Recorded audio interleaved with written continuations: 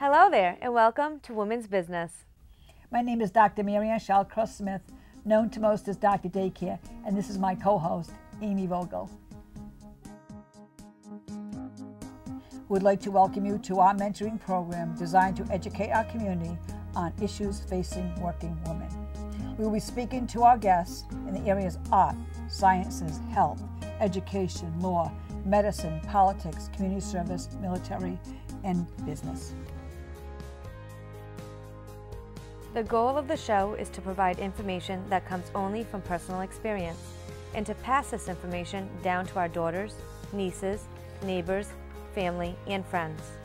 Much of the content will relate to the guest speaker's journey in their profession, what they have learned most about this process, and what they wished they had known before this journey began. Since women-owned businesses are the fastest growing sector of our economy, my guests will close with what lesson they would like to pass on to the viewing audience.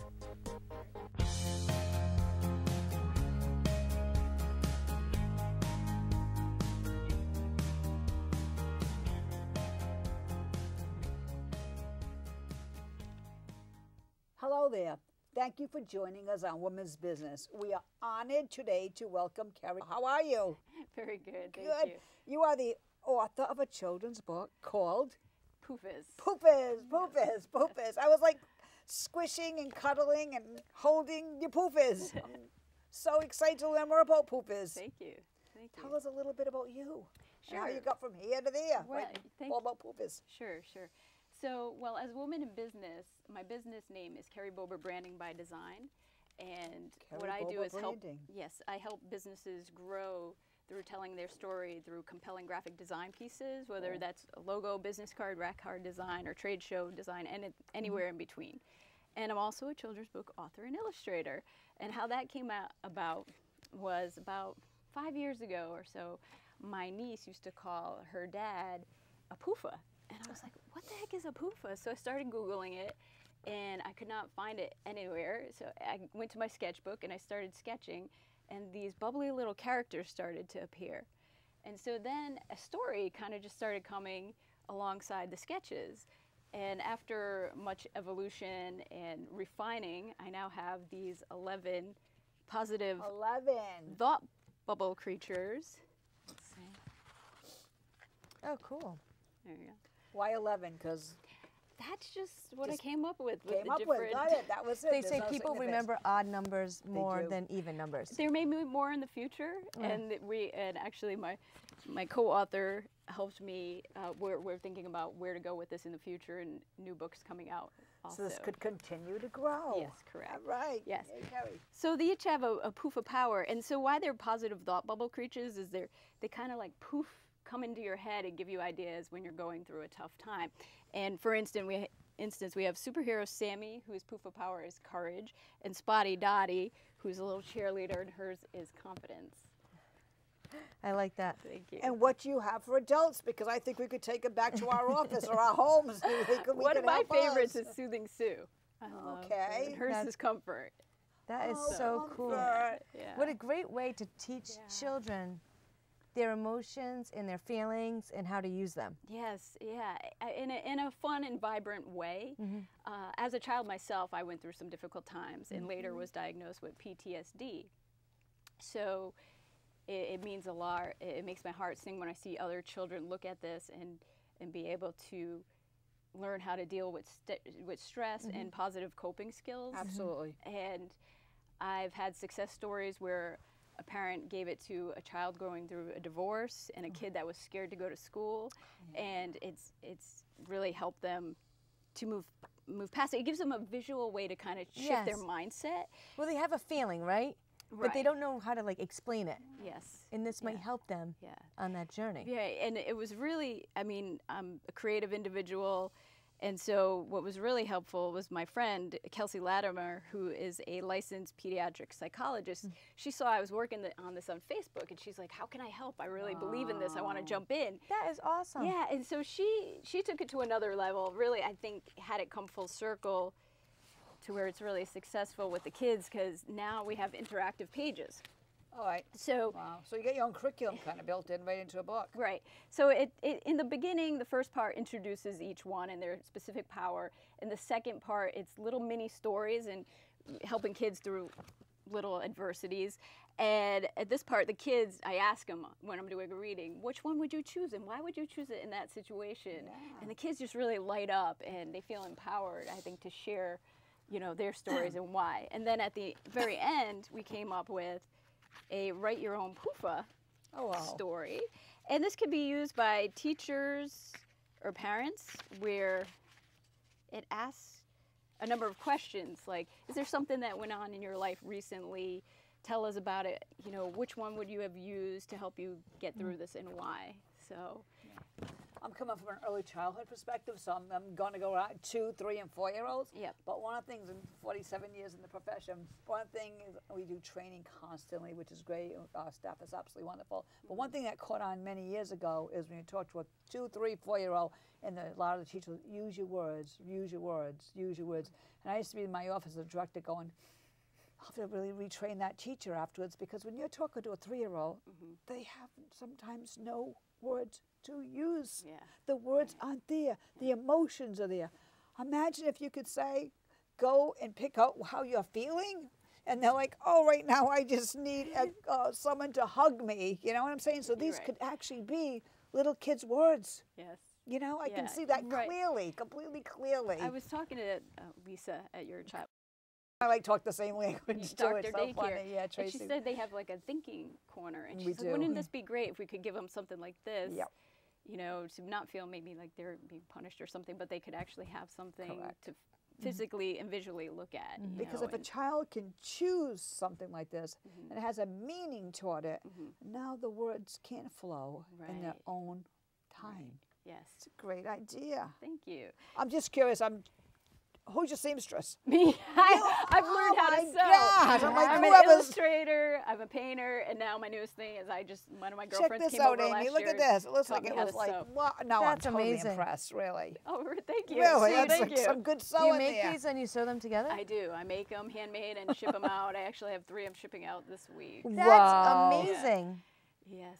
I can see this manufacturing company starting. I can like visualize it. In the future, this is that's the goal right there? That's the goal. We have, this is the simple, quite easy one to make, and this one's a lot more time consuming, but maybe as I grow and take off, I can have these produced professionally. So that's impressive. But when I read the book, I use the actual characters. Absolutely great. Yeah, and here's another superhero, Sammy. That's very cool. Wow. An adventurous Abby. This one is named after my niece who inspired me to write. Oh, she must love that. Yay, Abby. Shout out for Abby. That is amazing. Thank you. So at the end of the story, when I'm doing a reading, we fill out the story and say how they help kids, and then I give them coloring pages where they have so much fun coloring in and coming up with their own words. So, for instance, like these are just a couple examples. This one wrote, "You can do anything." Aww. And this one again, "You can do it. You go, girl." So it's just really cool to see what the kids write. And actually, most recently, my cousin's daughter, I did a reading to her, and she loved Soothing Sue, the comforting one, and she colored her in, and she wrote "No monsters" because she was afraid of monsters. And she actually hung it up on her wall in her bedroom. That is great. So to help ward it off. So really, it's kind of showing kids like they already have this inside of them and how to use it. Oh, absolutely. Yeah. It's all inside the child. It's just getting it out of the child, and you have found a medium to do that. That's amazing. Wow. It's like when people say, "Don't be mad." It's like, well, they are. So we can't tell them to not be. They are. And that's okay. Yes, it is okay. Help them get through it. Help them get to the other side of that. You're gonna have your good and bad days. Yes. You know, we're human beings. Right. And it's just how do you bounce back from that? Exactly. You know, learning how as a business owner, one of the things I've learned, and I know one of your questions was like, what would you tell other people? Or, you know, and for me, I heard some really great sayings: is to fail fast, and fall seven times, get up 8. You know. Wow, Aim, I could put that in. That's something I wish I learned, you know, years ago. Is changing your mindset to that. 7. Exactly. You just took a whole lot of guilt off my shoulders. Let me tell you. Oh, thank you. If I fail fall 7 and get up 8. Yeah, just keep getting up. It's just Just encouraging. keep getting up and keep on going. That's beautiful. And if you fall again, just get back up. You know, because failures really are just the pathway to success. Yes, I'd say. they are. It's a life lesson, They're just right? goals and going forward. And if kids can learn these things, I think becoming mentally strong these days at a young age is really helpful. Like it's things that I wish I learned, you know. And you have today's era of social media and bullying and all this stuff, and just like let's, you know, like just teaching kids strength. to cope, I think, is just so important. Right. Because when they don't learn that skill and something does adversity come towards them, they can't get through it. Yeah. And they're stuck. And I feel so bad if they could just learn how to cope through it. Right. It's not as bad as you thought it was. Right. Yes, it's traumatic. Yes, it's not great. And but you're gonna get to the other side. And it's gonna be okay. Right. Yeah. And the other concern I have too, the young children seem like they're nurtured. Every child is nurtured, but I'm saying parents have, using the word control loosely, but more visual, more control, 6, 7, 8. I really get concerned when the children in middle school and high school, because if you went to high school and you got bullied on the bus, you know that bus ride is coming to an end, and you can go in school, get a counselor, talk to your parents, hopefully about that. But social media, the bullying can go on and on and on, 24/7, and someone else could have picked up on something else. I have 3 teenage grandsons, and every access I can get, even by they love to go to eat, any way I can get to them, and the number one conversation I have with them is their social media.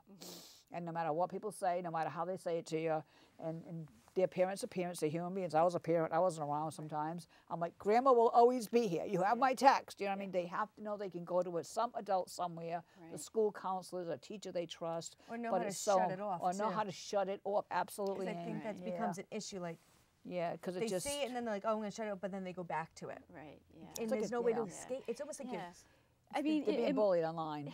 It's bullying. I mean, even adults deal with pressures and all sorts of stuff. I mean, I use these guys, you know, to boost up my self-esteem. Sometimes I'm a visual person. I'll think of them. It's like, poof, you know, here it is. And, you know, it's just giving parents, teachers, kids tools for their tool belt, you know, to... Well, it's a good tool for your tool belt. Plus, you can actually hug it, too. Yeah, exactly. It's so not hanging hard on the shelf. My mom's going to get a set for her bedroom. He knows my bedroom. I think I have. This one's going out. This one's going out, actually, this week. Spotty Dotty. It's the only one I have. I'm going to be ordering more because I'm actually running out. I just got an email yesterday morning, and it was a woman in Rhode Island. I had an article in the Pawtucket Times recently, and so she heard about it. She bought it for her grandchild in Virginia, and she went down to babysit her granddaughter recently, and her granddaughter said, it's my favorite book, and she brings it to school regularly. Aww. And the grandmother was like, thank you for bringing this to teaching kids positive ways to deal with their feelings. And she was wondering if I had a Spotty Dotty character, because that was her granddaughter's favorite, and it didn't have it on the website yet, but I just finished it and got it up yesterday, and she already bought one, so it's going out. And she was going to share how it's helping, you know, her grandchild. Absolutely. Hearing it. It's a good way for you to grow in another state, too. Another teacher gets it, feels it. Yes. And really likes it part of their curriculum, they will contact you. And that's another part of being an author, an illustrator. If anyone's watching the show, like, why don't you tell the highs and lows of that and how long it took you to come up with an idea? I mean, I know how you got the idea, but to really create these ideas. Yeah, so it probably started back in 2013. Okay. And I was starting to get into, like, you know, I think it'd be really fun to write an author a children's book. And at the time, I started writing and illustrating one, but never really got anywhere. I guess it didn't really speak to my heart. And so in 2013, that's when my niece was calling her dad a poofa. And that's when I started sketching. So probably about 3 to 6 months of sketching and a couple of years of putting it on the computers. I mean, these were like really basic at first, even just as a designer, making the width of the lines a little thicker here than here, really fine-tuning it. You know, I self-published it on Amazon in 2016. I was, then I took a little bit of a break. I never really tried marketing it. I guess I was almost a little scared myself, or to put myself out there. Yeah, you know, I get it. To get over that. And now, the beginning of this year, I moved here. I've gone through some transition. I'm around my family, and I'm like, you know what, this needs to be out there. I'm just going for it. Good. So I've just, the beginning, I was like, how do I market this book? And that's a creative thing. That just being a business owner, you're always being creative. Like, what am I going to do next to market it? And I started with a list of 4 things at the beginning of the year, and I was like, well, just take one step at a time. Just keep, you know, one step. Don't get overwhelmed. Don't, how am I going to do this? Keep it simple. And that list has grown to like an Excel spreadsheet of all these things. And I'm getting ready to do the SCBWI, International Children's Book Author and Illustration Conference in Springfield, Mass. in May. And I'm actually having the book reviewed by someone in Simon & Schuster. So, you know, that's exciting. So every month I'm trying to set something up, you know, whether it's a reading to a children or I'm looking professionally for an agent right now. I mentioned I did self-publish it, but I'd like to get an agent to take it to the next level to reach different people, you know, to reach the masses. Because I've seen the good it's brought, and that's where I think service is so important to me. It makes my heart like so happy to see it helping people. And oh, absolutely. That's amazing. And that's really what I want. That's amazing. Now, you started off as graphic designer. Yes, yes. And did you ever expect your journey to take you to this? You're still just graphic designing, but in a whole new realm of way of doing it. Right. No, I guess I didn't. You know, I've just followed the path as it's appeared. I started off, I've always been into art since I can remember. When my mom used to have to take away my crayons when I was a kid because I would write on the walls. And when I was 6, I was the first young artist of my school, Johnston, Saradiah Barnes Elementary School. Shout out, shout out. I love shout outs. And great school, great teachers. And so from there, they actually gave me scholarships to Rhode Island School of Design. Oh my God, you're very talented. Yes, so How old I was 6 years old. 6 years old. Yes, and those were some of my best childhood memories. And I took a young artist program, and they were Saturdays. I think they were 3 hours. Yeah. And so much fun. Then fast forward, I ended up going to college, Plymouth State University, and became a BFA in graphic design. Graduated actually top of my class for that and won the artist award. Wow, that's amazing. And so I just, and then I worked for other companies. I worked at a print house. I worked at as an art director at a yoga retreat in Sedona, Arizona. Oh. And an ad firm in Flagstaff, Arizona, and some companies in Asheville, North Carolina. And then when the economy took a dip, I got let go from a couple jobs. And, you know, my ego kind of was a little hurt at the time, you know, but it was just a sign of the times. Yeah. And, Oh, yes. Sign of times. and that's when I decided to You want to hug one of these and say, my ego's hurt, and guess what? And poof, it's a sign of the times. Exactly. It is. Exactly. You couldn't Just change move that. forward. It's not me, What can it's I a do sign now? of the Let's just times. keep- Yeah. This is Brainstorm Norm, and he is the creativity one. So There you what can I go. do next? You know? What can I do next? And that's when I decided to start my own business in 2012. Wow. And just kind of found my own way and went to networking groups and this and that. And so I've helped people grow their own businesses with logo design. And that's one of my favorite things to do too. It's like creating a piece of artwork for people's business. And then, but I've done painting. I've done shows for painting and this and that. So I've always been a fine artist too at my heart. Amazing. It's been your whole life, basically. Yeah, yeah. So you've had passion since you've been a kid. Yes. And you followed it through. Yeah. That's amazing. Yes. Now you, when you started the book, you said you worked with a co-author? Yes, this is Dr. Kelsey Latimer. She actually grew up behind my house in Johnston, Rhode Island. Yeah, she now lives in Florida, but we've just kept in touch. And we used to study together in high school for exams and just have the best time. And we just have a great synergy when it comes to working on this book. Yeah. I mean, she pushed these characters further. She was like, what if you know, Spotty Dotty, what if we gave her pom-poms? Or what if Smiley Riley just had these big teeth, you know? And I was like, oh, yeah, that's great. You know, we just have so much fun working on it together. Now, did her expertise help with the emotional end of, like, Oh, completely. some of the stories? Yes, yeah. Because I'm sure she had her own experience to put in there from what she's done in her work. Definitely. Yeah, she works now, I believe, at the Discovery. They're a hospital, Discovery Centers, and they're actually going to start promoting this book on their social media, Fabulous. so across the country. Oh, wow. And yeah, but her expertise definitely helped. Again, in creating the interactive parts, she's, you know, with that and the story about how the children can write their own story at the end. I mean, it's just legitimate, like, psychologists helping me out here. You know, I did a lot of the creativity and coming up with a lot of, it's a rhyming story, coming up with a lot of that. But then she came and just professionally took it to that, you know, like, I don't know how to say, but just to that level of professionalism that it could really be trusted to help kids. Yeah. You know. And the truth, as you said, it's synergy. 1 + 1 = 3. Yeah. When you guys created this, it was probably bigger than you expected. Yes. Which is amazing. Yeah. Yeah. The other piece of it too, checking in on when you do a curriculum like this and you get them kids involved, 8, 9 years old, writing what they feel afterwards, and you might have, but I don't know if you have you ever thought if they wrote something very difficult and said that, you know, the older brother is beating them up or something, is there something in the book that gives a credence to say if this is happening to dial 1-800-CHILD type of thing? There is not yet, you know. Sometimes children just write out their heart, especially after they've had a cuddly, wonderful inspiration. There's a part where it just says, tell somebody that you trust Great. about this. So maybe they don't trust somebody that's really close, but they trust their teacher. Yeah, you know. super. So and their teacher's going to know what to do. Yeah, what to do. So there's a protection piece for them, which is fantastic. Yeah. Exactly. So you know, even if it's in the school system that this gets into. Exactly. The and schools not a mostly personal know what to home. do with it. Yeah, they're going to see pretty that, trained, and maybe it's going to like, yeah, you know, bring something out that they might not known of. Yeah, absolutely. You know, Yeah. otherwise. So you're extremely creative. Who inspired you? Do you have anyone, one or two or few people that have? Well, my grandmother, she is an artist. Okay. Yes, yeah, she's still alive. She's 83 years old. Oh, that's wonderful. Grandma Fiorio. And she's a beautiful soul. She's so cute. She still wears like leopard print and then cut off shoulders. And she raised 5 kids, and then she started a business of her own, a real estate appraising business. And my mom actually she doesn't think she was creative, but she had a ceramics business when I was a child.